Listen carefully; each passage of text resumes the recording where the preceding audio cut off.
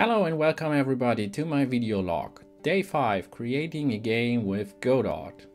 Yeah, we already finished the first week, so this is day 5 and yeah, I will talk a bit about the stuff we achieved this week and especially today. So as I wanted to, I finally got more into the code stuff, and today I was able to restructure my code in a way I wanted to do that, and yeah, I wrote a lot of GD scripts. I will show you in a minute. Also, I redesigned the landscape and throw out some of the random generated stuff, because for the first demo we just wanted to have one easy landscape to work with. Yeah, and I wanted to focus more on the important stuff to achieve for the prototype instead of messing with random creation of environment.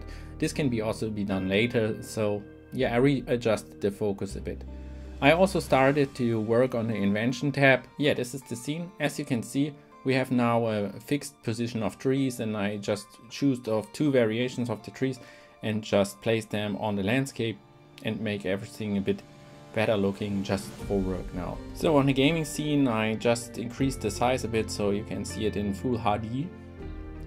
Yeah, this is just a prototype of the UI. As I said, I just started with it and it's not finished yet, so this is just a placeholder. We have the landscape here, the house is automatically placed on the start position. Yeah, and all the UI stuff you can see now because it's in the lower right left corner, also working as before, but the code changed a lot for that, so let us go through this one. Yeah, so as I said, this is the landscape, and I just added a position, which is the 3D position model here, this one, and with that I just create a spawning point for our building. Yeah, I can show you the code for that. So that's basically the function for it.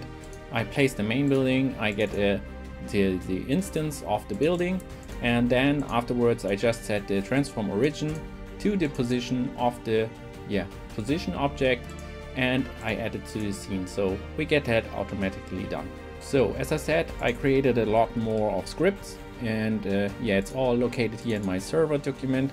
So I have the server scene now, which is handling all the processing stuff in the background, and yeah, creating all the different sectors we will have later, also knows which is the current sector we are in. Then I have created a population object, which is that one. This one is doing all the population stuff, so it's counting the human per sector, it's counting how much people we have in the invention tab or how much are just idling. Yeah, and this is the script for that. And I also have a sector script which also combines the population with the scene loading. And for later I also added the epoch, which will be the tech tree. And we have here access on the GUI. As you can see, I connect a lot of signals here in this stuff. So if we set a scene to the sector, we actually get the visuals, and then we have to connect all our signals so the GUI can be updated on signals which are called here in the backend process. Problems today.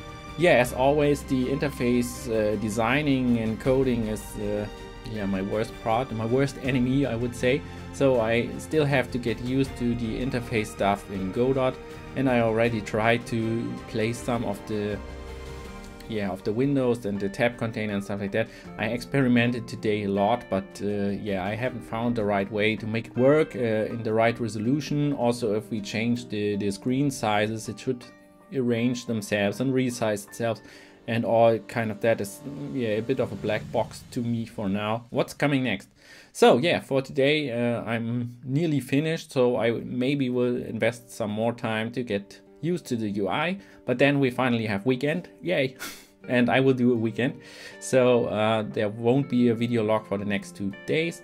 I will be back on Monday then, and for Monday I want to work on the UI stuff and get it working, that I have at least some placeholder which resized in the right sizes, and yeah, you can work with, and we have some controls also that.